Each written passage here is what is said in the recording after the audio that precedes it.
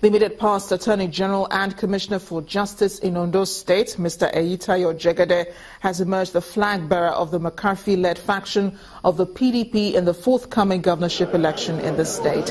At the faction's primary election held in Akure today, Mr. Jegede polled 760 votes to defeat Mr. Saka Lawal, who scored 22 votes. The election, which was conducted by the chairman of the Electoral Committee and Governor of Bayelsa State, Mr. Seriake Dixon, was observed by INEC officials, security personnel, journalists, and various observers.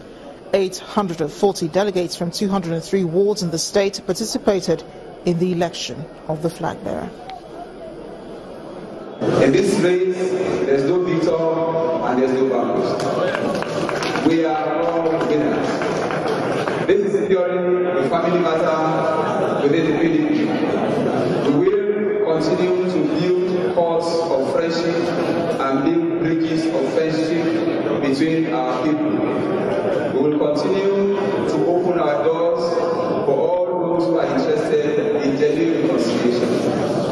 The PDP is a big party, and for all others who are on the other side, it is between light and darkness. PDP is a light, and we have seen it in the last 1 year. I offer myself to serve and to take the flag of the PDP. With all humility and with gratitude to God, I accept this nomination, and I promise, God willing, that 26th of November we shall lead PDP again to victory.